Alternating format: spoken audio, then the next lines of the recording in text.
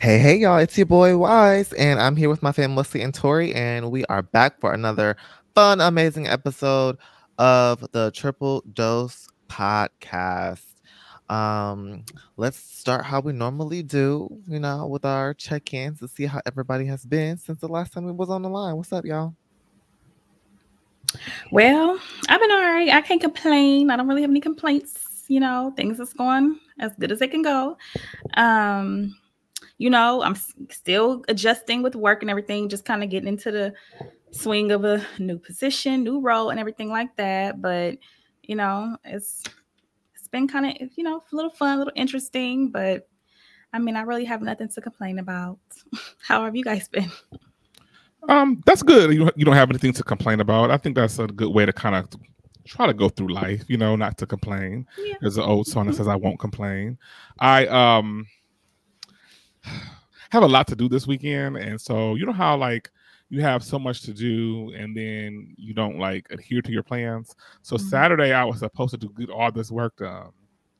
And it didn't happen because I ended up going to the park with a friend of mine, and we went to the park for like 2 hours, maybe an hour and a half, 2 hours, just walking around the park. And then I came home, cleaned up. I said, I'm going to take me a little nap. And then I woke up from my nap. I was ready to start getting productive. And then they were like, well, you know what? I'm having a barbecue at the house. I'm inviting people over. It was a beautiful day in Atlanta. I mean, it was a beautiful day. It was breezy. The sun was out. It wasn't too hot. It wasn't humid. It was the perfect day for an outdoor barbecue. And so I said, you know what, Wesley, you don't have anything. I mean, I do have anything, other stuff to do, but I don't typically, not doing a lot of stuff and hanging out as often. So I said, you know what, just get dressed, get up and go. And so I did. And so now that meant today I have a lot to do. But other than that, all is well. Same old, same old. I'm just going to keep on trucking along. So quick question. Are you going to prepare to, in the future, not bring work home? Well, I normally don't. So I usually don't bring work. I'm sorry, my microphone is acting weird. I usually don't bring too much work home, or I'll do like one thing at home. But unfortunately, I'm working for somebody else again. I think I talked about this last year. So I have double responsibilities. Gotcha. And so because of that, it's put me behind on my own work during the work week. And so I'm probably going to work these next maybe 2 weekends to like just kind of set myself up, and hopefully once I get everything squared away, I will be able to go back to my normal don't bring work home. Okay, and then I'm sorry, but I do have one complaint. I'm sorry. Okay. I just wanted to share with you guys. So I went to Kroger yesterday. And, I was just getting a couple of things, and mind you, the Kroger that I went to it's kind of by my house, but it's the less than preferred that but I just go there because it's close. So they have like these carts, and I'm like, oh, this is cool. They got these cute new carts, right? They don't squeak as much. They roll a little better, Okay, cool. So as I'm going through the store, I'm getting my items, I'm shopping. Let me go ahead and grab a case of water. I grab a case of water, and then I bend down to put it on the bottom, shelf of the cart. And then I realized there is no shelf. There is no bottom undercarriage where you typically put your water, your paper towels, whatever. That's bigger items that you don't want to put in the top. And I'm looking around.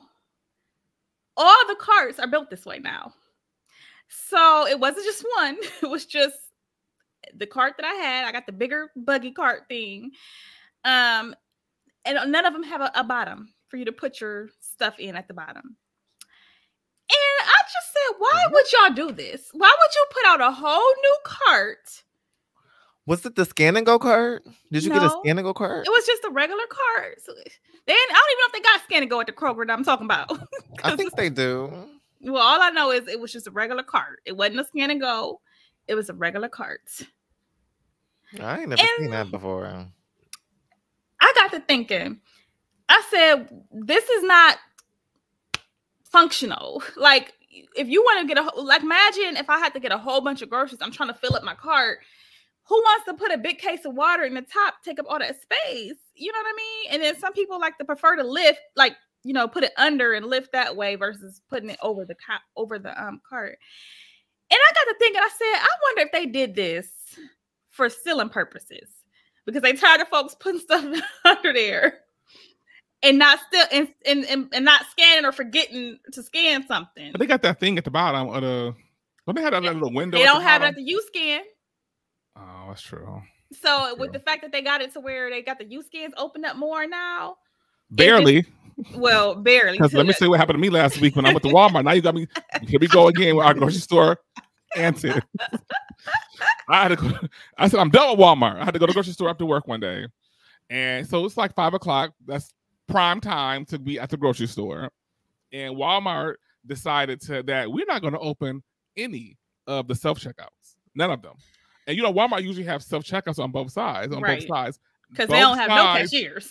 Both sides were closed down at 5 o'clock on a weekday, like a Thursday, like a Thursday or Wednesday or Thursday after 5 o'clock, and all they had was like maybe 4 people, you know, at the registers. I'm like, this is wild. Then y'all want to check my receipt? I still think that still gets me every time. Wait a minute, they checked your receipt? They check receipts here at Walmart.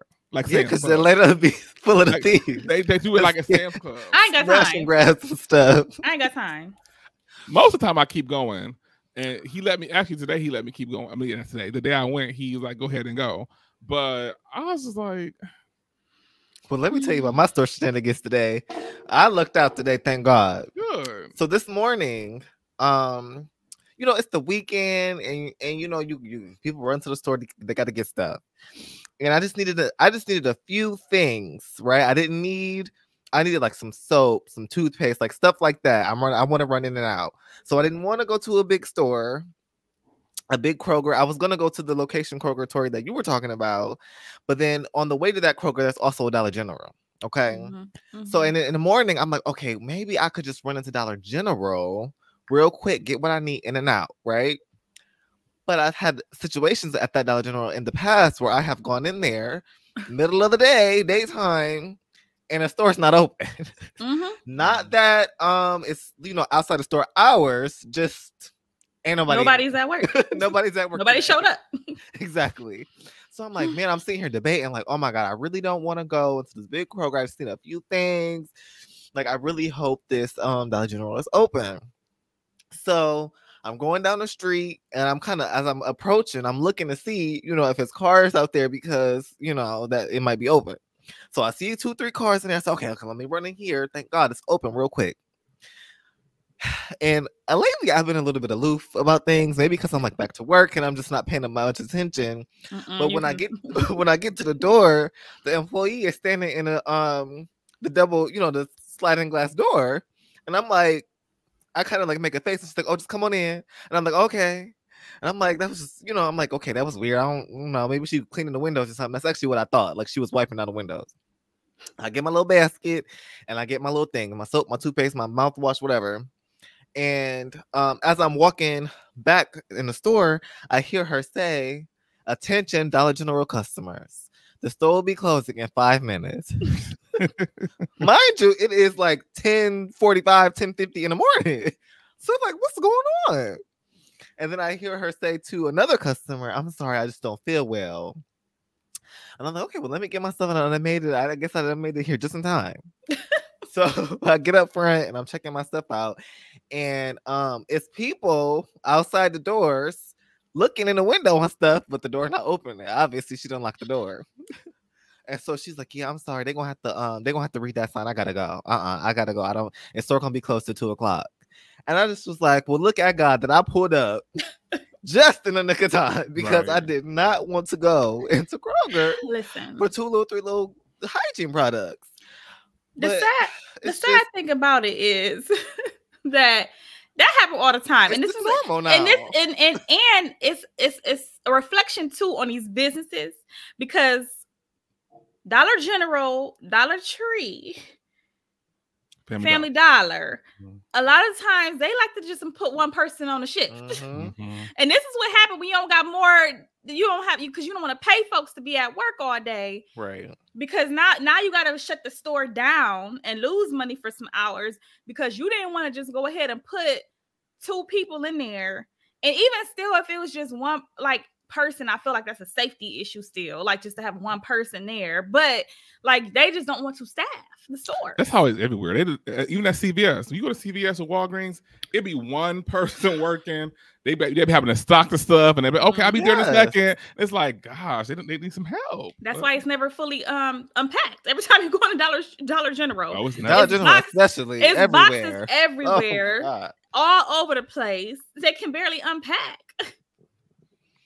So I don't know what's going on with the customer service in the stores these days, but they could stand to use to get some stuff together. Well, speaking of getting some stuff together, it appears as though our good girlfriend Beyonce has been getting some stuff together behind the scenes. So this week, oh, sorry, I just jumped right into the topics. I didn't even introduce it. We're going to start into our talking points this week. And I wanted to start talking about Beyonce, who released this new whiskey, Sir Davis, that is available for pre-order now. If you're a whiskey drinker, you can purchase it. She secretly submitted the Sir Davis to these prestigious whiskey competitions, which who knew that they had those, but they do apparently. And she wants some awards.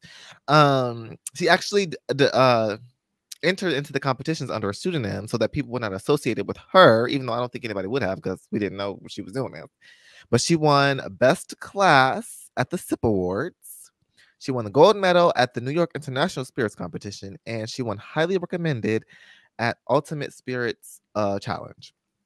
And apparently the Sir Davis whiskey is an ode to a great-grandfather who was supposedly, active during the Prohibition era, when it was illegal and illegal to sell alcohol or use alcohol.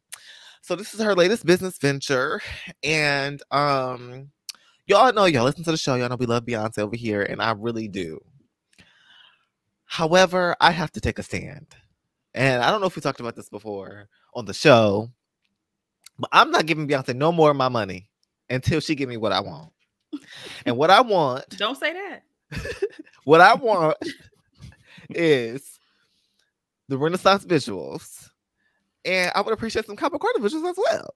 But really, it's the Renaissance for me because you promoted that. You had pictures, you had little posters and the little boxes and everything. That little snippet of that came out. That girl. And we have yet to get them. It's been over 2 years. So Beyonce, I'm taking this. I ain't bought Sacred. I didn't bought no more merch when the merch dropped a couple weeks ago. And I'm not buying this whiskey until I can see her whiskeying on the camera. This is the thing, y'all. I feel like Renaissance deserves visuals. I can go without Conway Carter. like I like Conway Carter, don't get me wrong. I need him. But the songs on Renaissance, yes, there's necessary because Beyonce is the queen of visuals. So nobody does visuals better than her. Like, we need the visuals. And I just feel like we're lacking without the visuals. It is. And what gets me about it is because Beyonce, you started this. You wanted to start. You started this with the whole. I'm gonna do a song for every video for every song on Beyonce. I'm gonna drop Lemonade, and it's gonna be a whole movie on HBO. I'm gonna do Homecoming. It's gonna be on Netflix. Like, you started this precedent, girl. Don't act like I'm being brand new. You being brand new. Why are you being weird to me, Beyonce? I don't get it. She did the gift. We had that whole what was it? With the was it Lion King? The Lion King. Yes. Like everything. Like, what's going on with Renaissance? Why we didn't get that? Mother said, y'all gonna take what I give. And that's why she ain't getting no more of my money. I can't say that because knowing mother, she may not ever give us the visual. She might not. And she might drop some other content, so I can't quite say that. But I am, I will say I do still want the visuals for Renaissance, and I want Cowboy Carter because I feel like that was a whole storytelling, and I need the visuals to that too. So this is my prayer. And Beyonce, I hope the spirit of the God touch you. My prayer. My prayer is after she do her third act, she hits us and just knocks us out with a feature film or something that has all the visuals for each project wrapped up into this one big gift to us.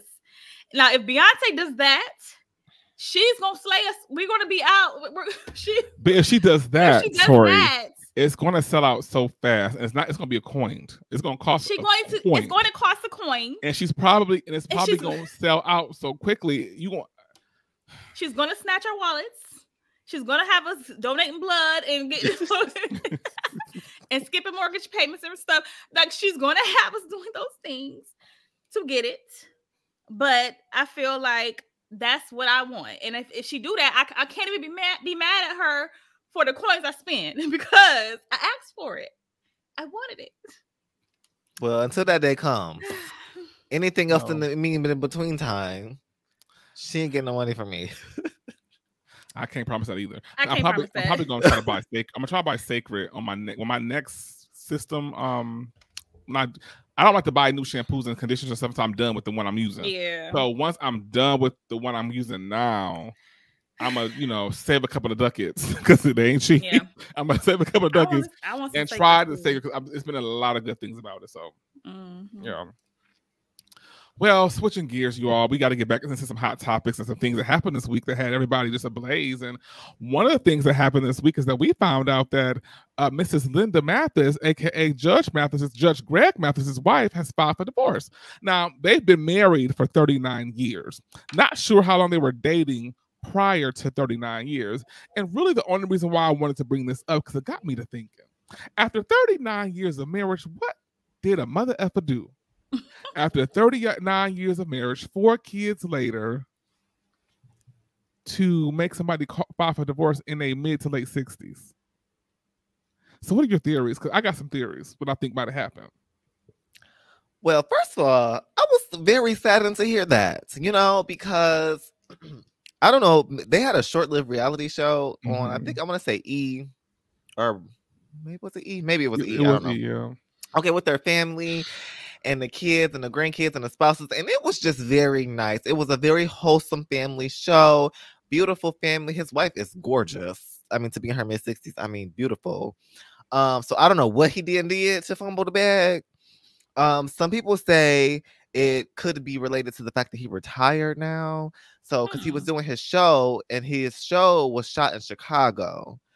So when he was doing his show, he was in Chicago, she was in LA. So maybe over the course of the last, I don't know, his show been on for what, 20 years maybe? Since 98. Yeah, okay, a long time.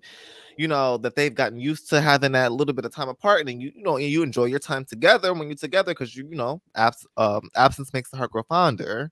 Maybe not they're together all the time is starting to get on each other's nerves. I don't know, but that is unfortunate because after, like you said, for so long, I mean, what you gonna do? You ain't gonna get married again? Just stay with the man.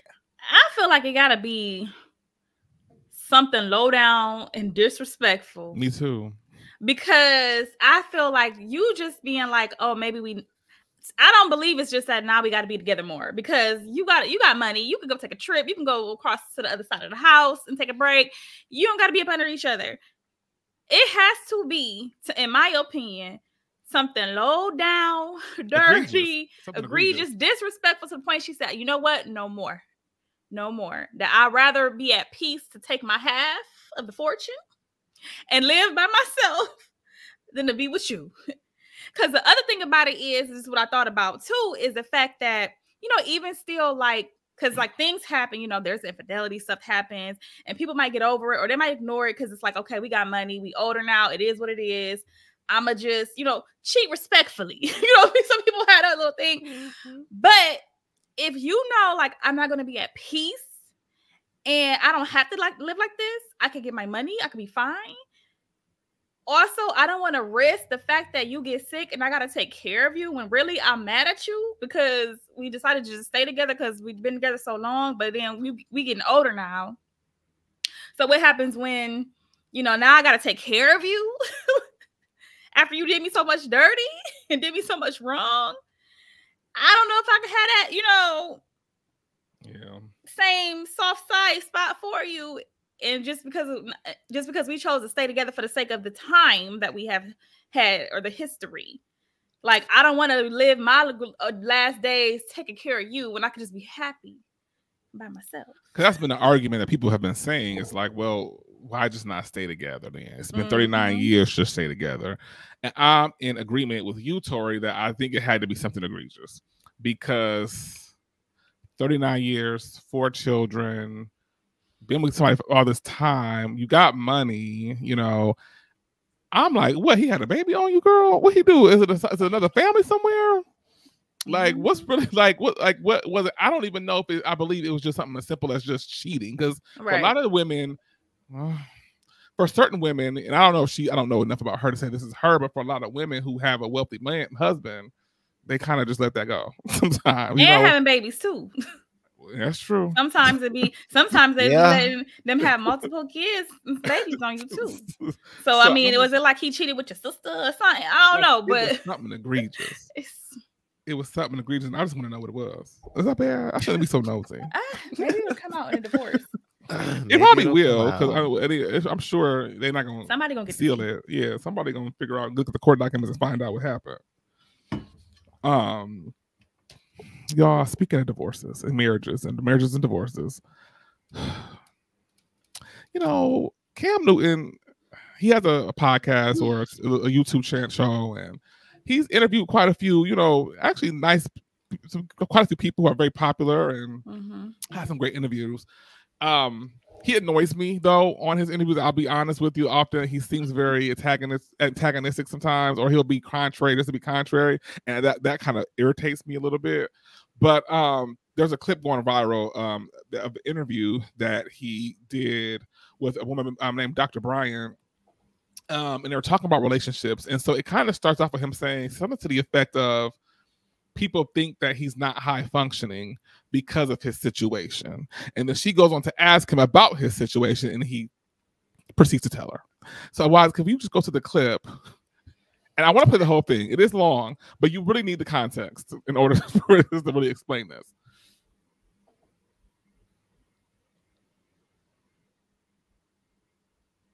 What situation? Okay, so I'm not married. I have beautiful children. How many? 8. By how many women? 3. And this is the kicker. I want more.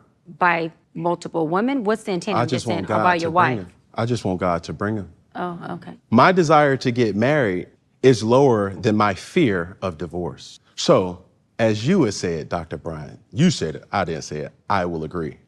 I'm just taking my time. You're not taking your time. I am, though. You're being very action-based. You're not taking your time.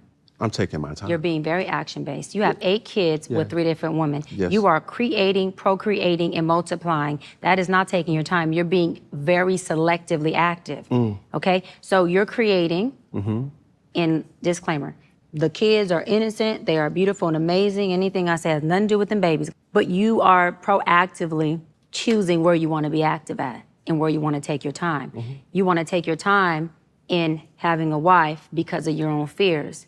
But you will, and I say this with all respect and love, what I'm about to say next, okay, Cam? But you will selfishly create broken families, even if you're in their life and you're a proactive father, and I believe you're an amazing daddy. I can only imagine with just your presence and knowing you. But these families are still broken. Every child cannot have Papa in the house with them. So some child, if not all, will end up with some kind of deficit without daddy being there. Now, you chose to do that. I'm not saying you sat there and woke up one morning and said, I want to be selfish today, so I'm going to go make a baby. Not saying that at all. But those are selfish acts at the expense of your fear. And yeah, that is a low functioning behavior. To say that I'm going to build these houses and put kids and these beautiful women and kids in them, but I ain't going to create a home in them. I'm going to wait till I dissipate my fear to find a wife where I'm still going to be fearful with, because there's no such thing as not having some type of nerve or some type of feeling behind marrying somebody. And then I'm going to build a home with her while all these other beautiful babies have houses. That's completely unfair and that's selfish. And so, yes, you're taking your time in this department, but you're not taking your time in this department, which means you're compartmentalizing. And compartmentalizing never works. Compartmentalizing hurts everybody involved. Everybody who's in this box and that box and this box and that box and this box. And then here you go over here trying to figure out what box you're going to feed or entertain or do. Then you're looking outside to figure out who's your next victim to put in the box. It's unhealthy. Whew, y'all. So the whole conversation was probably like, well, in this particular part of this conversation was probably like 9 minutes. And that was just like a 2-minute clip of that conversation. And there was a lot. And I wish, if you haven't taken a look at it, take a look at it, because Cam's response afterward, you could tell that he was a bit flustered in terms of he was just so surprised and shocked by the way that she was able to break him down and read him. But the first thing I wanted to mention was, keep God out of this. Quit saying, "Oh, I'm gonna get however many kids God give me." Like he makes you lay down with that woman. Can we stop that? Like let's stop acting like that was his will. Okay, let's stop doing that. But two things I wanted to make note of is, notice how she had to compliment him, coddle him, reassure that she means no disrespect in order for her to like properly let him know that what he was saying was some BS, right? Like the care that she has to take with her words, I think was just masterful, and probably indicative of how a lot of women probably feel they have to talk to their men. You know, what did you guys think about the clip? Did y'all see this prior? I did. Okay. I did see the clip. To me, it's not surprising, because I feel like a lot of guys, especially somebody like a Cam Newton, have those same ideologies or thoughts when it comes to marriage and children. As far as her like having the conversation with him and kind of like sugaring it up a little bit, I think that yes, as a woman, we do that with men. And I don't even want to say it's just with men, because I feel like, to be honest, I believe she's a therapist, or she might be, I don't know if she's a therapist or psychologist. I'm not sure. I don't want to. Like a life psychologist. So a lot of times I think that's also something that you do when you are delivering information to people that could come off as brutal a little bit. Mm-hmm. You don't want to be brutal in your delivery, because that closes people off. Then they start to get defensive, and their response is to not even listen to what you're saying, but to just figure out how to respond to their perceived, basically their perceived you jab that you threw at them or whatever. Mm-hmm. So I think that was very, like you said, it was masterful, because she is a master at what she does, obviously a doctor at what she does. So it's not surprising either that she had to do that. And as a woman, yes, a lot of times we have to speak to men in this way, because a lot of times it's hard for guys to take that self-reflection and not feel as though as you're trying to down them, or you're trying to just be negative with them. And so it's like they always say, you get more bees with honey. Like you gotta be sweet. You gotta be sometimes. Like that's how it is. That's just how it is. So why do you think he has 8 kids with 3 women and he wants more? Why does he want more? That is something I find hard to understand. I don't understand like the Nick Cannons and the, I don't understand why you feel it necessary to have so many kids. And this is my other caveat to that though. I don't care if you, the man or a woman, both. I feel like I look at both men and women a little side-eye when you telling me you be wanting like 10-something kids. It concerns me, because I feel like there's something that you are trying to feel or avoid, or some kind of purpose or meaning that you're placing on it, that I feel like might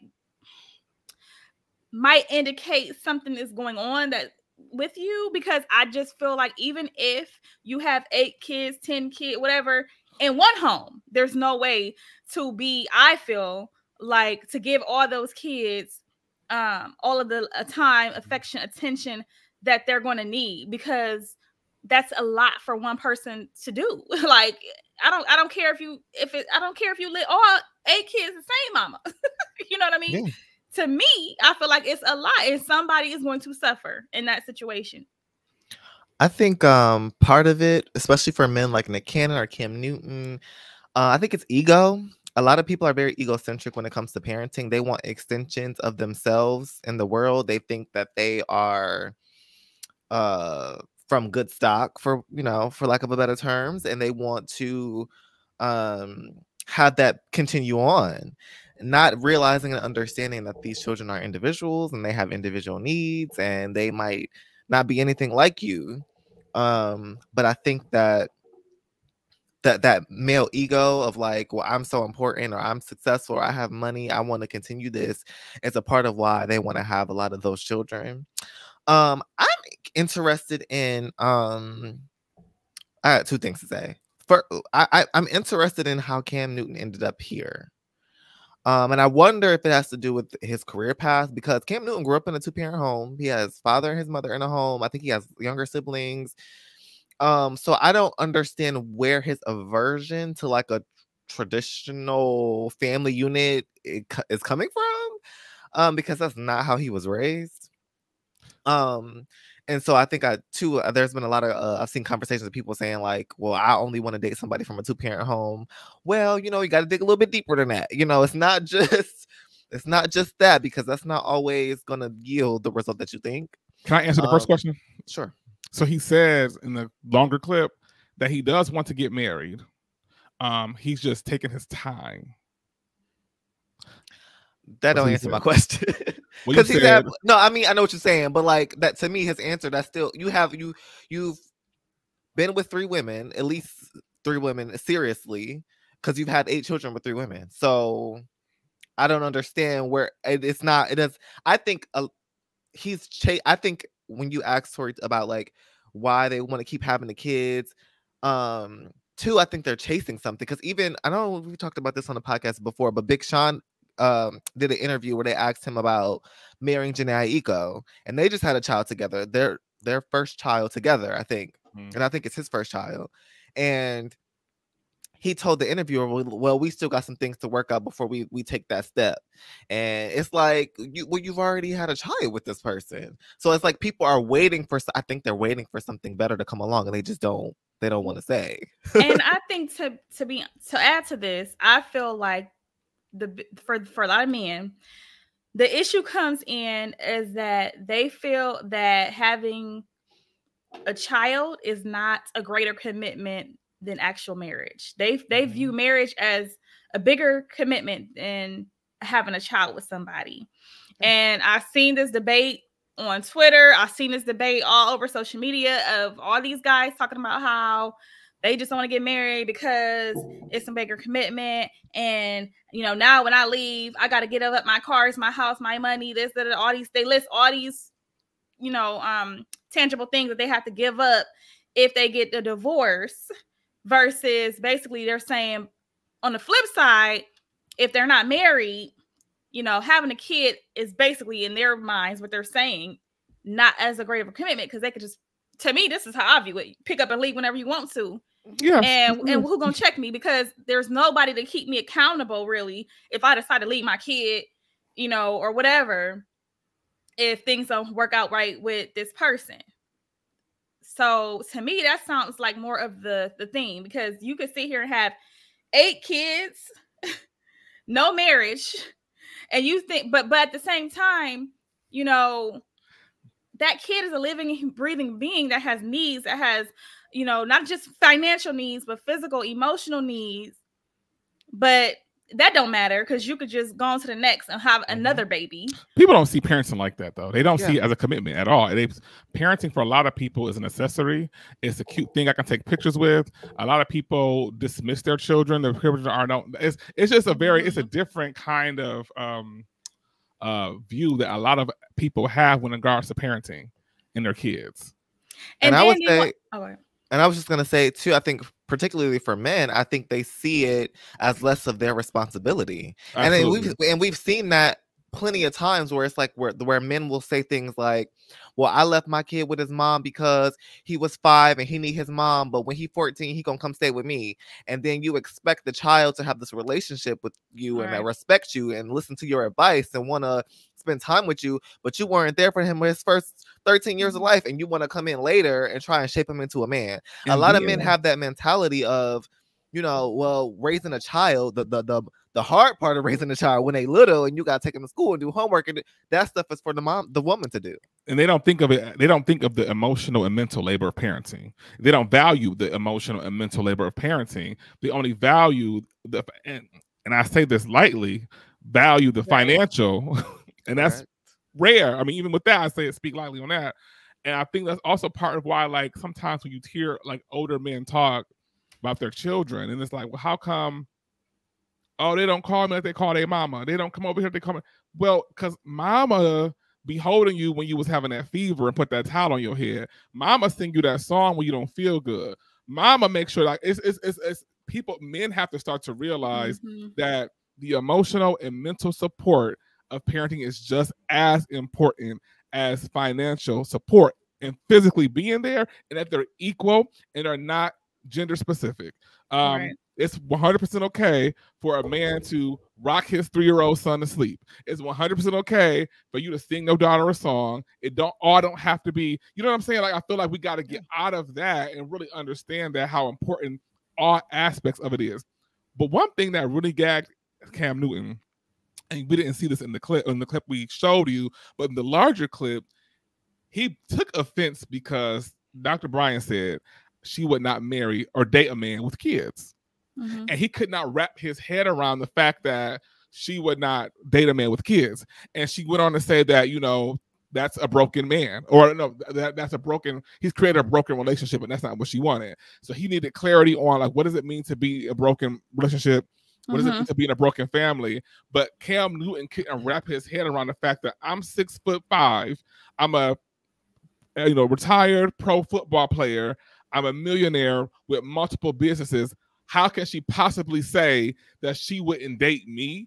It was like evident that that was really, really bothering him in this conversation. So I say, if you can stomach it, because somebody's going to take so much ignorance. If you can stomach it, that was a very emotionally immature man, because if you feel like the only thing, and this is the other thing, they talk so much about the high value. I'm a high value man. I'm a this is if the only thing that makes you high value is your income, is that really high value? It's not. Especially in this time where we've had conversations about how the social currency is changing. You as a man can not only offer financial stability, because women can go out and get that on their own now. You have to be somebody that they want to be around, and that's why we have a lot of something more than money. And that's why we have a lot of incels and a lot of men who are like very derogatory toward women. It's because they haven't realized that the social current, they haven't realized the shift, right? The shift that has happened in dating and relationships, where women are making money, women are owning businesses, women are at the top of their game in their careers and financially. And so what you have to bring is something totally different. And actually what you have to bring is some character, because your granddaddy, he didn't have to bring character because he was paying the bills. So he could beat so he could do all the beating he wanted to do, all the cheating he wanted to do, have all the kids he wanted to have, and nobody was going to say nothing to him because he was the one with that money. But now things have shifted, and some men have felt like they still want to live in that old way and don't want to have to deal with character flaws, personality flaws that need to be addressed to make you be a person that a woman would want to date in the first place. And I think that until that happens, I don't know. We gotta do some work in the community. It's a lot of work that needs to be done, because like the other flip side of it is, if I see these men talk about how there's so much high value because of what they can provide and what they can offer financially, then don't expect a woman to come to you and not want to have part of that financial, piece that you add. So it's like you lead with, I'm high value. I'm a millionaire. I'm this, I'm that. But you don't want a gold digger. Right. You want the woman who, you know, loves you for who you are. Loves you for who you are. And, you know, or she got her own, she could do her thing. She don't need mine. You know what I mean? But if you got the woman who you set yourself out there to be, like if you got the gold digger who just said, I'm gonna be pretty, I'm gonna be on your arm, and I just want to spend your money, now that's a problem. You don't want that one. Mhm. You don't want that one. So it's just like, if that's what you don't want, then don't put it out there. Quit putting the value on what financially, if you don't Right. want want to be the person who actually sits there and provides and does all these different things. So in this conversation, there was an old podcast clip that resurfaced where Cam Newton's, I don't know if they're in a relationship, or the woman that he had his most recent baby with, I believe. I think her name is Jasmine. She's like an Instagram comedian or whatever. She used to do that turn up toy that I hated character. And it's interesting to me that he's afraid of getting married when he's in a relationship with a woman who thinks like this. Let's watch this clip and let me get your guys' opinions on this. Do for her man? Everything. What does that mean? You know, like packing his bag, unpacking his bag, just making sure all the things that he wants. And like, I pretty much read his mind. So it's like, if I know you and I study you, like I know how you are in the morning, I know how you are about midday, I know when you're in this mood, what you need. Like before you can ever ask me for something, I'm already on it. I mean, he's spoiled. And you know, when I talk to my girlfriends about it, they're always like, oh, how you guys doing? And I'm just like, girl, he's rotten. I'm like, he's spoiled rotten. Like, he's rotten. But I love that. Like, I want him to be that. I think my biggest flex is how I treat my man. And I've been known to love people back to health. And sometimes it's very draining, but my love is my superpower. And I used to hate that about myself. But now it's like, I'm just embracing it. Like, that's who I am. Like, if I love you, I can heal you. It's your joy. It is my joy. You know, I love to see him eating the meal that I cooked. I love seeing him sleep easy. Every night, like clockwork, I scratch this man's back to sleep. And I know when he's asleep because I can tell when his breathing changes. And some people might think that's psychotic, but that's like, I just know that's when I'm like, oh, I can stop now. But I find joy in being your rest, you know? So know what that means. And that works for us because he wants what I have to offer. What are you getting from all that you're giving? So I bring this up because I just can't help but notice the vast difference between how these two talk about the relationships and their approach to them. And I'm wondering, where is the disconnect? Because to me, hearing from her about how she views it and what she's pouring into it, and hearing from him feeling like, you know, he's afraid to make this commitment. Meanwhile, this person is pouring all this stuff into you. It's like, how do you not view that as a usury relationship? Because she using him too. It's the money, his money and fame. So even if she don't get, first of all, I don't think there's anything wrong with what she's doing for a man. If you feel like that's what you want to do it. Or if that man is treating you right. But at the end of the day, she would not be doing that for a regular Joe Schmo. She's doing that because Cam Newton is a millionaire with multiple businesses who's famous. And that gives her access. That gives her children access. That's what that's about. So she could play all day like she's doing that and loving him back to health. But that's because of who he is. And unfortunately, to me, in my opinion, I ain't gonna say that. Never mind. Go ahead. But that's why. If he was an accountant, you know, for Coca-Cola, making $125 a year, she wouldn't be doing all that. He's a millionaire. He's famous. But it's just funny to me because it's like like Tori was talking about the concern about being used and not wanting to spend the money, but then you're with somebody who's only doing those things for you because of the money. Most men like that, they're not smart enough to know that. He don't think that. He don't think that way. It's because the ego is so strong and so high, and the pride will not let him really see the reality of the situation. Plus, he was a football player. His brain might not be, you know. I know, no shade. I'm just saying it really might be something going on there. You're right. It's like he can't fathom that. It's unfathomable for him to think that. when you think that highly of yourself, you can't fathom the idea that that's why she's with me. Seriously, it's beyond him. Tori, what you think? You're just sitting there, Tori. She like it, I love it, I guess. I mean, no, I'm not mad at it. I mean, I don't feel like no ways about it. I mean, like, I feel like if that's your, in that situation, that's your man or whatever. But he don't even seriously enough to.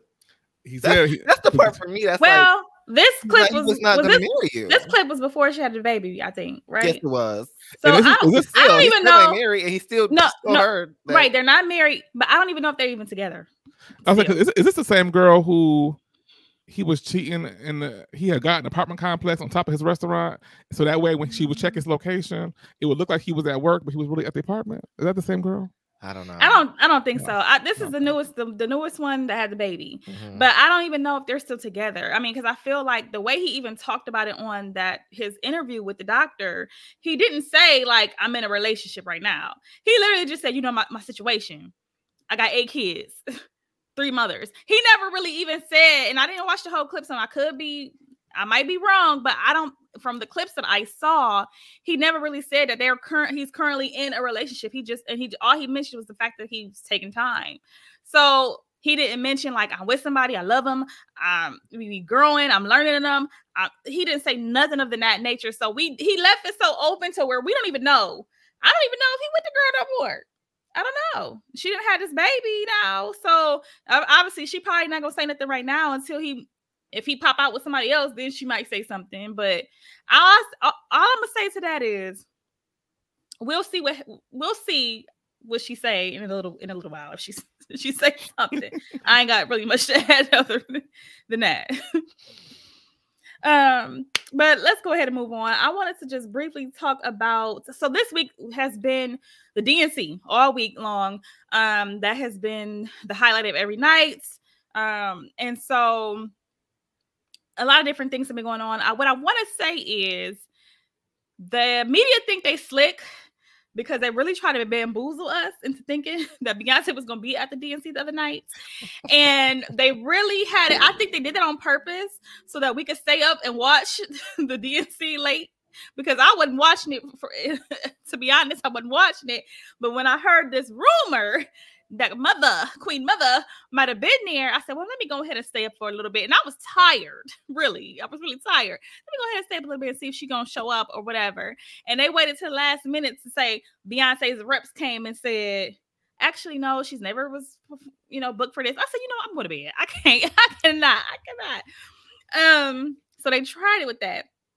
But one thing I wanted to mention is, we have been having it's been a lot going on with the Democratic Party. It's been a lot with everybody talking about the voting and who they're going to vote for. And in the Black community alone, we've had a lot of discourse about whether or not, Kamala is the pick and who's the choice. And I've been seeing a lot of interviews and just people talking about, the Black men and their stance on Kamala and, whether they would or would not vote for her and for why or whatever. So D.L. Hughley, he's a comedian, talk show host, radio talk show host. He was at the DNC and he did a little speech and he just basically endorsing Kamala now. And he talked about, he had to apologize because he spewed a lot of untruths and things against Kamala before knowing facts about things. And so basically what happened is on D.L. Hughley's radio talk show, there have been times where he kind of was against Kamala. And he was also spreading some misinformation about some of the policies and some of the things that she had done. And, he has a large audience. He's on the nationally syndicated radio show, Monday through Friday. A lot of Black people, men listen to the show. And he was kind of talking down on her and spewing some things that were not true or not fact checked. And so he did an interview where he talked about basically eventually one day Kamala called him and said, what's going on? Like, what's the issue? And he said he started to talk about some of the stuff that he had heard or the little things that they have put out, the media has put out there. And she invited him to her house to have dinner and have a conversation. And she basically told him, like, look, please, she's like, where did you get the research? You know, and he couldn't tell her where he got the research because it was mainly hearsay and things that he had probably saw on media real quickly or whatever.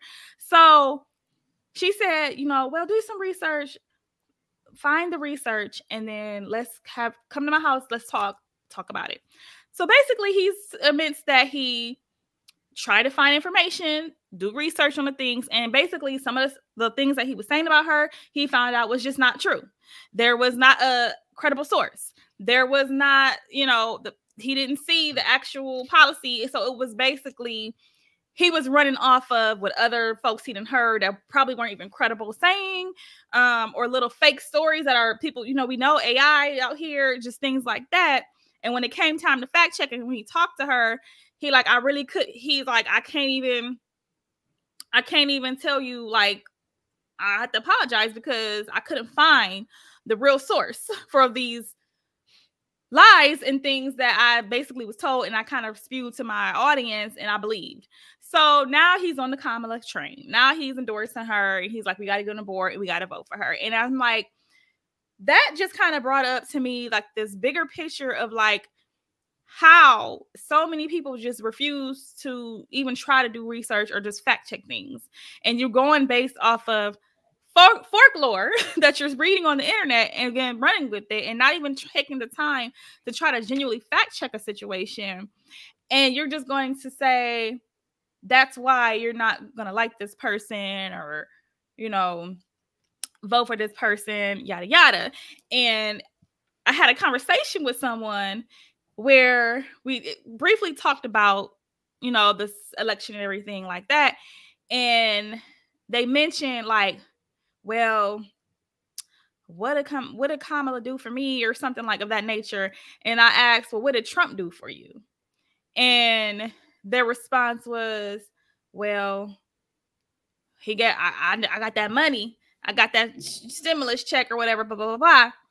And so I'm not even gonna go into details of why that's just fact.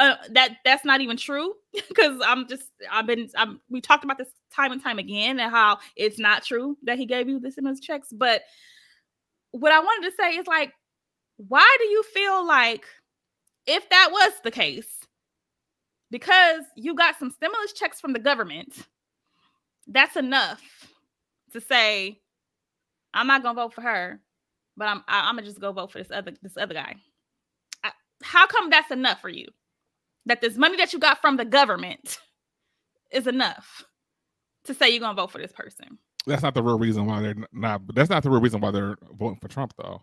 The reality is, there is prejudice and bigotry and sexism and misogyny and all that rooted all up in this, mixed all up in it, right? Mm-hmm. And so the reality is, that's what they think sounds good in their ignorance, but the reality is they don't want a woman leader. And that's where I'm at with it, is it has to be that. Just say you don't want a woman, because to me, I just feel like, how can you be that aloof? They can't say it. So I mean, they can't, right? Like they know they can't say specifically, oh, I don't think we're ready for a woman president, or I don't want a woman to lead. They know that is politically incorrect. They know that then they'll be looked at as what's it? Why? Go ahead. Oh, they know that they'll be looked at negatively for the most general population, if you will. And so let's pick apart the smallest things. Let's say she's not black enough. Let's say she's not really black. Let's say, that she's not qualified. Let's say that. Let's say that she put a lot of innocent people in jail, or that she penalized parents for their kids being absent from school. Let's say those things. And let's say Trump gave us some money, and that's why we want Trump in office. I think the reality is they just don't want a woman to be a leader. And I'm at the point where I'm like, just say that. And I actually wish they would. I don't think it's even about it being politically incorrect to say that, because I think they don't want to look at real facts. Like, let's just be honest. Like, first of all, when Kamala Harris wins the presidency in November, she won't be the first female leader of a major world power. So it's not it's an incongruent even thought process to say women are incapable of leading. We've had women do everything in this country except be president, and then there have been women leaders, prime ministers, and presidents of other world powers. So it's just like it's not even it's just they don't want to be exposed in that kind of way to just face the facts of like what's real in the situation. I can appreciate and respect anybody, and I feel like this is for certain people, and I feel like I don't want to say it's just Black people, but I feel like we have a problem sometimes when we have this whole like, well, you gotta keep to your word and stay true, but it's like it's okay to change your mind when you get new information. And I feel like for him to come out and say, you know what, I had it wrong, I didn't know the facts, I didn't have my sources aligned, and I had a misheld belief. And I think that's okay to say. You know what I mean? Like, and I feel like people want to use people changing their mind once they get new information as a bad thing, when in reality that's how it should be, right? Like, you should be able to gain new information and change your mind. And I think that's part of also why people have this hard, staunch aversion to Kamala Harris, because from when she ran for the presidency before, all this false stuff that was coming out, people are holding true to that, even though people are now saying that's not true. You got to do your research. You got to understand the situation and facts for yourself, that, oh, well, she was a cop and she put Black people in jail, when there was this whole situation where the police had a situation and she refused to she went against the police unions and stuff, and they didn't like her for that. So like, people just don't take the time to do the research, and then when they're presented with this new information, for whatever reason, again, I don't know if it's ego or whatever, people just don't want to hear the actual factual truth. And I feel like that's why when I get upset sometimes when you have these big platforms, like, it's hard to say, because it's like, I know everybody does not, some people are exposed, they don't know about research, they don't know about, how the media can spew things a certain way. I get that. But that's why I feel like when you have platforms like The Breakfast Club, or you have the D.L. Hughley Show and stuff like that, you have a major platform. If you don't know where these facts came from, and you can't fact check to make sure what you're saying is not incorrect, then it's like you are spewing these things to people who won't trust your word and listen to what you say and then run with that. Because, I heard it on this D.L. Hughley, or I heard it on the Breakfast Club, or whatever. And I know I'm not putting everything on them, because you have as a personality, as an individual, you have the responsibility to try to do your own fact checking. I get that. Like, I understand that. Like, you can't, as a grown person, you just can't take what you heard. But in the day and age that we live in, we know so many people don't take that time, and they're going to listen. So it's like, it can be hurtful when you're getting the wrong information and you're just spreading it like this. And now you have all these millions and millions of people listening, and they're going to take it and run with it and not think to do no other research behind it. Because the fact of the matter is if you say something a certain kind of way, people believe it. If you sound believable, if you sound credible, people will believe what you say. And, I would just caution folks to not do that. It's just like, just because somebody sounds good and they're saying it in a certain way, or vice versa, doesn't mean that what they're saying is true or not true. You got to do your own research and be able to use discernment before you make decisions. And real quick, just lastly, speaking of using discernment to make decisions, why did Umar Johnson get on the internet and make a video talking about he don't want to vote for Kamala Harris, and Kamala Harris's campaign reached out to him to give him $10,000 to do an interview with her. And he went on this long tirade about it, and then he posted the receipts of the alleged message that he got from the campaign. And I don't know, should I read it? It's long. This is what the message that he said he received, and then I'll read his response. It says, "Hello, Dr. Umar Johnson. This is such and such from Harris 2024 team. You are a big part of the Black community. Can you help us by completing a Zoom meeting with VP Harris?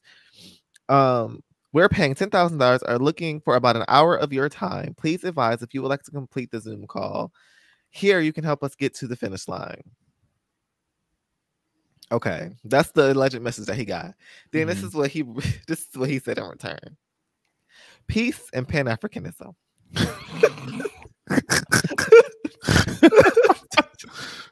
I hope that all is well. I am not interested in your money. However, I am very interested in having a Zoom conversation with Vice President Harris to discuss our needs and her plans for the Black community. The Zoom must be live casted to the national Black community and may not be pre-recorded. I promise to be completely respectful of the Vice President, but I will ask direct questions about miseducation, mass incarceration, police brutality, economic strangulation, gentrification and the migrant crisis, reparations, and the need for a federal anti-Black hate crimes bill." And the internet is just funny because everybody was just like, "Sir, of all the things you think Kamala Harris's campaign is sending you a blind random text message?" It's just like, come on. They're not text messaging you. It would be a phone call, but right. At bare minimum. At the bare minimum. A phone call. Not a text message. They are not reaching Not with out. 10 grand involved. Come on. And that wouldn't even just be a good move. Like as a party, talking to him wouldn't even be a good move. Exactly. And anybody listen, who pays attention can tell you that. Anybody pays attention. And sometimes, listen, Dr. Umar, Omar. sometimes, I'm not calling him Dr. Umar. they say a broken clock is right twice a day. And that's like, true. so That's true. sometimes, it's some things I can get with, some things I can't. Yeah. But I just don't think that he would be anybody that her team would be trying to reach out to. I'm just sorry. It's not happening. So he should have knew better. He should have knew better. Now, did he make a retraction? Did he make another video up? I don't know. I just want to know, like, did he clean this up? Like, okay, never mind. Not that I saw. I don't wanna know. I mean, he may or may not. Who knows?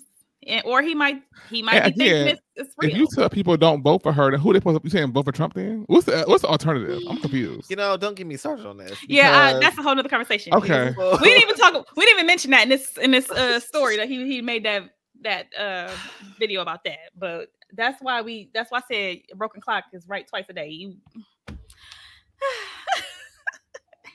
All right, guys. Gonna go ahead and wrap up our talking points.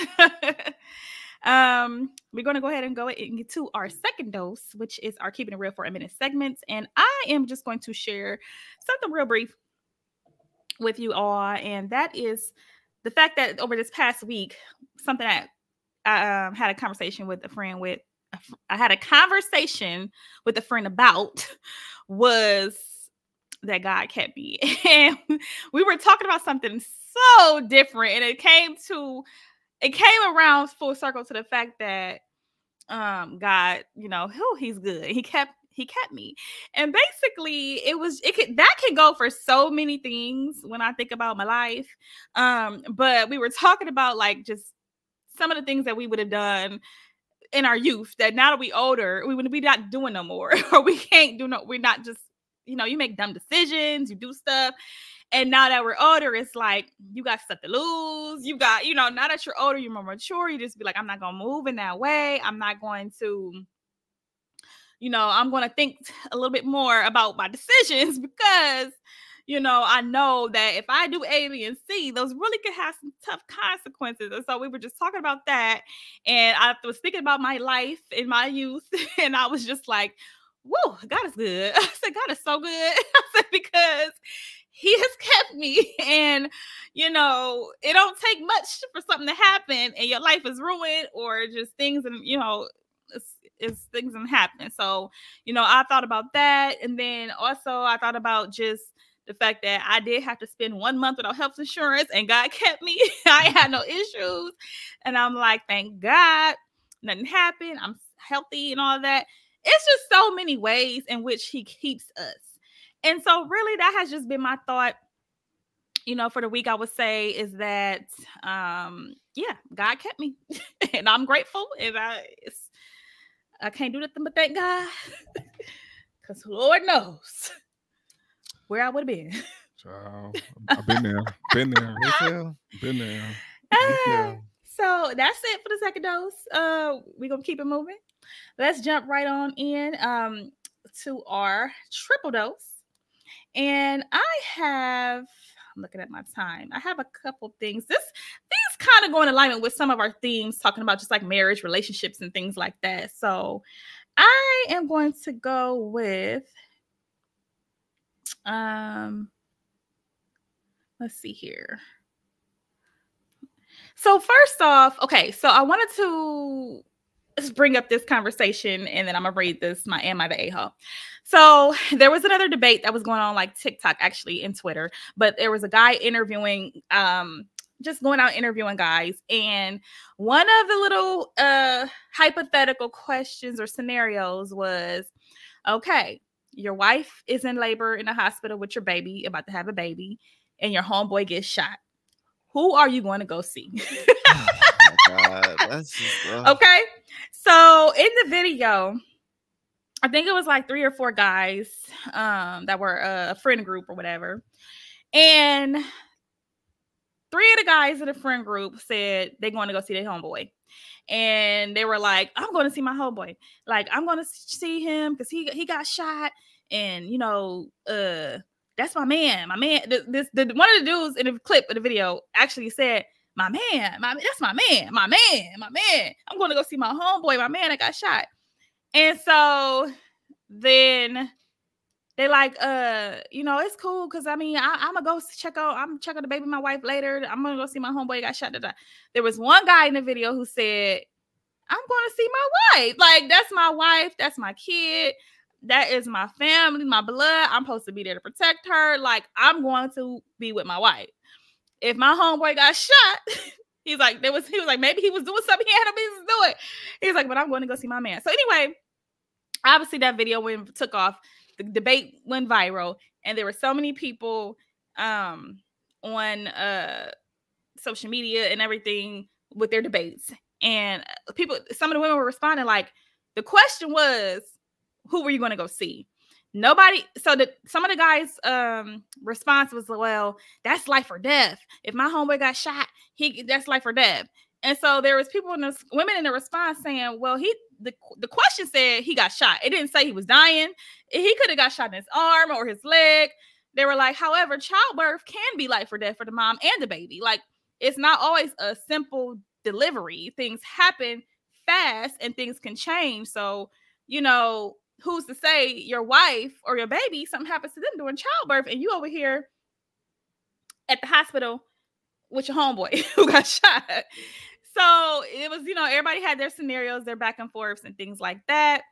And it sparked bigger debates about, why do these men feel like you have so more loyalty and like with your homeboy versus a woman that you chose to marry and procreate with and bring another life into the world, and you're willing to miss your child being brought life into the world to go see a homeboy. Sorry, I can't. Y'all not gonna, like, what's going? I can't. Y'all not gonna like my answer. I don't.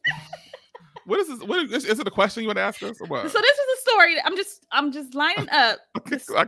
I'm just saying this is what happened in the conversations. Okay. So, and this is just about marriage and everything. So, in regards to that, let me see. Oh, shoot. I'm sorry, because I think...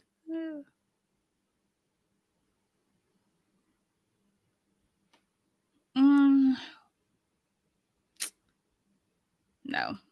Sorry, this is not the right one. That am I the a-hole I had. Okay, so basically the one I had, I lost it. It said that basically the wife had slipped and fell down the stairs, And she broke her ankle. She said it was clearly broken. So her husband, he works. She, I think, stays at home. He works and he has like his own business. So what he did was she called him. Well, he had already left. She called him and said, hey, I fell. I broke my ankle. I need you to come back. He comes back and he calls the ambulance for her. The ambulance come. They take her to the hospital. He goes to work. So she gets to the hospital. They're like, oh, we got to do some stuff to elevate it. But eventually you're going to have surgery tonight. So she calls her husband. And her husband's like, okay, well, just let me know like what they say. We'll be if you're gonna have the surgery or whatever, or if I could come pick you up, let me know. But he didn't come. He went to work. So she asked him, could you just bring some items for me? Because I'm supposed to be going to surgery. Now they say I'm going to surgery. He tries to come supposedly, but they wouldn't let him in. Apparently, is what he told her. So she goes, she talks to him before surgery, or she texts him before surgery, no response. She goes into surgery, comes out of surgery, texts him again, call him again, no response. Apparently, the doctor also tried to call him, and his phone was supposedly on silent, no response. He didn't ever respond back. So then the next day, she's able to get a hold of him, and he's like, oh, he didn't even end up going to work the next day, but he didn't come up there until she called and was like, basically, I'm about to get released. You can come get me. And so he comes and gets her. So she's mad because she felt like he should have been at the hospital with her. She understands he got to work and all that, but she felt like he just wasn't as concerned. Anything could have happened. She was scared for having surgery. He wasn't there when she woke up. He was just not there to be responsive. So she said she got home and it was kind of eating her up for a little bit. And she brought it up. Like, I'm really feeling a certain way. You wasn't here for me. And I'm upset about it. And in return, he gets mad at her for being mad that he didn't go. So she's like, am I the a-hole? Because I brought up the fact that I feel like he should have been with me. Well, obviously not. This kind of goes into part of my response from what you were talking about before about the women in the hospital and the homeboy getting shot. And there's a term for this, and I'm mad I can't look it up right now because I probably wouldn't find it in time. But there's a term for men who actually, they're heterosexual men, but they do not actually like women. In a sense of like women as people and who they are. And I feel like this is an example of that, as is those previous examples of the men going to see their homeboy in the hospital versus their wife. Like, I don't think you actually love or like or care about the person that you're with if they have a accident and they have to have surgery and you can't even show up or answer a phone call. At the bare minimum, you should definitely be there. But you can't even answer the phone or a text message. She about to go under anesthesia and stuff, and anything could happen, and you're not even going to be there. Yeah, you don't like her, and I think you should divorce him. Honestly, I'm sorry, it's a divorceable offense for me. And I'm not about to argue with you about it either. We're just going to have to get a divorce. Because clearly you don't like me. You don't even care about me, my well-being. So, yeah, divorce. Immediately.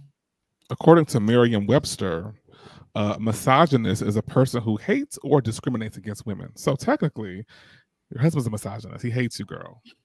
He hates you. You show up for people you love. When you love somebody, you show up. Matter of fact, often when you love somebody, you show up for stuff you don't feel like showing up for because you love the person. Mm-hmm. So the fact that you were in the hospital under anesthesia and he was for a whole 24 hours, couldn't get in touch with him. And what was she doing? Cheating? That man hates That's where my man will go. You was cheating on me. You saw this as an opportunity that I was gonna be at home for 24 hours. You had a hoe at the house. See, that's why I'm crazy. My mind gets to spiraling. It's not. There's nothing else he could have been doing. But what else were you doing? There's nothing else to be doing. I didn't understand why he called the ambulance. When she called him back home, why didn't you just take her to the hospital? Why did you call the ambulance? You couldn't take her. He wanted to go back to work. He got a hoe at work. He probably like, that's probably what it is. So my thing is, what's the point of you being your own business owner if emergency happens and you can't say we closing up shop today because my wife had an emergency? Like, where is the beauty People do what they want to do. They do what they want to do. People do what they want to do. He didn't want to be there. And that should tell you everything you need to know. What else? Ain't nothing else. I mean, what else? What else? We got to be more careful when we choose who we marrying. Okay, What we got to be more else? careful when choosing who we marrying. Well, it's because we live in a society that makes you feel bad if you're single. Especially Yeah. women. Well- Especially women. You made it feel bad if you're a woman and you're single. Yeah. So you just get married because you think it's what you're supposed to do. Mhm. And then you be miserable in your marriage because you got a husband. Everybody, I can't stand it. My husband. It's be like, shut up. Like, No, but the gag is, it'd be so irritating. the gag is I'm when you like- talk to certain men about how certain, like, if you, it's kind of jarring, like, It is. when you be around men and the way they talk about their wife and their kids and their family, and it's like, You do not like But your wife. you don't like her. No. You actually hate her and your kids. Like, Mhm. you are mad, and it's like Go weird to a because barber it's shop like- on a Saturday. Oh, you will learn a lot. and it's like, sir, you chose this. Like, in our society, men ask women to get married, so like you asked her to do this. Because So you- like, if Because you they're didn't wanna do it, also don't do it. because they're also, to be honest, they're also falling into those societal norms and those things as well. You know what I mean? Like, as much as they hate to say it, they are also affected in trying to do those things that they feel like they're supposed to do. Because if they But don't, then they look like the crazy one or whatever. I understand that, but I just feel like you made a choice. Like, we have choices. You chose to go with what society told you to do. Don't be mad at somebody Well, else. that's for because that. also a lot of men don't marry their first choice either. That's another that's conversation true for another too. day. Yeah. Well, A that's lot true of too. men mess over the first choice. So they hurry up and get who they and can get. and they settle Mhm. for whoever they can get, and they realize that they pining for somebody else in the back of their mind who Yeah. they done did so Yeah, badly, that's true. and that lady ain't even gonna look at you she ain't gonna look at you ever again. Mhm. So you marry who you can and be miserable. Oof. Well, okay, I got one last one I wanted to go over with y'all, and that's it. We're gonna wrap it up. I just wanted to see if if we got the same thoughts on this or not. Okay, am I the a-hole for telling my best friend she should call off her wedding? I am a 27-year-old female. I have a best friend, Daisy, who's also 27 and getting married in a month and a half to her boyfriend, Max. They've been together for 3 years and are really perfect together. I was super supportive of their wedding until recently. About a week ago, Daisy had a bachelorette party. She didn't want to do anything crazy. So just the closest girlfriends went to a small vineyard for a nice dinner. And it was during this dinner that she dropped the bomb. She made a big show of pouring everyone a glass of the house red, except for herself, and took a huge sip of her water. She was smiling at all of us as if we were already in on the joke, but we weren't. But then slowly, realization dawned, and she confirmed she was pregnant. 2 months pregnant, to be exact. We were all happy for her, congratulating her, hugging her. Then someone made one of those jokes about them having to get married just because she's pregnant, and she got all mischievous again.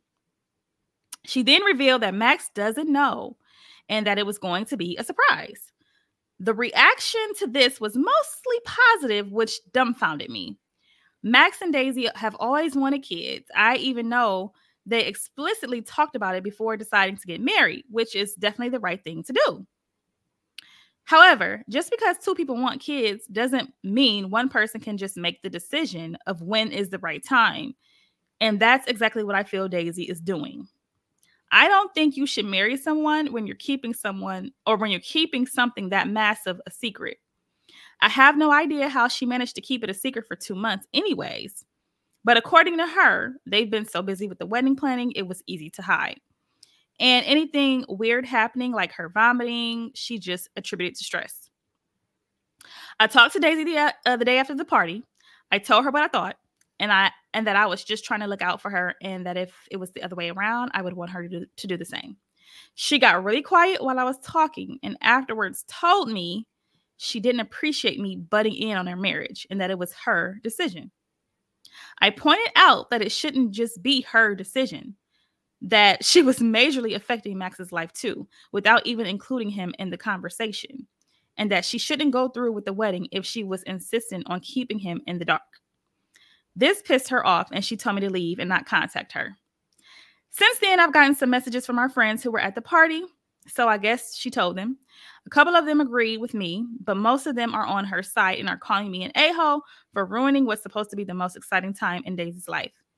And what gives me the right? I don't regret speaking up, but I'm worried that I might have ruined our friendship, and I'm not even sure if I'll still be allowed to come to the wedding. Did I maybe overstep? I think you did. I think you're a hater. I don't think why do you care? They've been together for 3 years. They talked about having kids. 2 months is still the first trimester. So some women might not want to say something right away. So I'm like, you sound like a hater to me. Something deep. I kind of agree. I think you are kind of butting into their relationship problems and you making assumptions about things that you don't have no real insight into. Because like the Dr. Brian lady was telling Cam Newton, like you actively making a choice, right? So he know what him and his fiance was doing. Yeah. You was made some choices in that, and so this is a possibility as a result of those actions that y'all took. So it's not like he gonna be completely blindsided. It's not like she was, injecting herself with his sperm without him knowing or something. You know what I mean? Like they knew what was going on. So I do feel like you kind of are butting a little bit. I don't think I would have felt no way about that. I do think. I mean, and I would have maybe just asked, like, well, how long are you gonna plan on keeping a secret though? Why don't you just tell him? I don't get that. But it's her business. So She might be pregnant for 8 weeks. She probably just found out 4 weeks ago. But you don't keep that from your fiance. You might not tell other people, but I would assume that you would tell your man. She wanted to surprise him, but I guess I don't know the details of the surprise. Like if it was gonna be at the wedding, like what it is going to be. Maybe she want to give him a little gift box or something. You don't know what her plan is. I think it's strange that you tell your friends before your fiance. Yeah, that's weird to me. I do think that's weird. I feel like to make it a whole surprise to them, and then before you let him know, it's too easy for them to. I feel like it's too easy then for it to come out, and then he find out on the fly from somebody else because you didn't tell him first. But that was her choice to do. However, I guess I agree with y'all. I don't understand why the girl cared that much that she decided to do that. It's like, why you care that much? They're about to get married. Typically, when you have a bachelorette party, the wedding is within the next couple weeks or a month. Like it ain't that far apart usually. So I'm not like it. Even if she did wait to the wedding, I don't know. I wouldn't do that because I just feel like I wouldn't trust that it would be they gonna hold water to the wedding. But yeah, it's kind of strange to me that she cared that much as a friend. Be like, why are you starting a marriage on this big secret? Like, why do you care that much? Because she don't look at it as a secret. She look at it as a surprise. Like she's going to tell him. So she's going to tell him too. It sounds like she feels like he's going to be excited with this news. So it's like she don't look at it like a secret. It's not the same as like I'm hiding something that I don't want you to know because he already gave her ring. He already get married. It's not the same thing. It's not the same connotation. To me, secret, it has a negative connotation to it. The language she's using is very specific. It's very specific. I think it's more of a surprise. That's what she called it. I'm going to surprise him. Now, unless she know that her friend got some sneaky tendencies, maybe. But I still don't see why that would. I mean, that's not your business. But she said they're perfect together. They talked about getting married and having kids. And want to get married first. I mean, technically, she only 2 months pregnant. The marriage probably gonna come because she just had a bachelorette party. So you're gonna be married by the time the baby get here.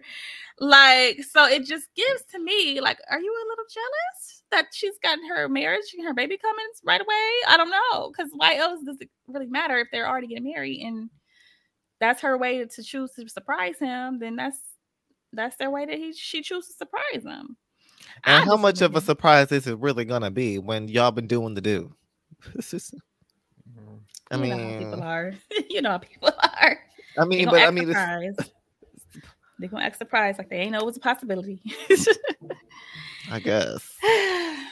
Well, email. I guess we'll see if there's any updates later on that one, but no, whatever. That is going to wrap up our show this week, guys. If you guys want to tune in or chime in on any of the topics, let us know. Follow us on Instagram and Twitter at Triple Dose Pod. Let us know your thoughts, and we shall see y'all in the next one.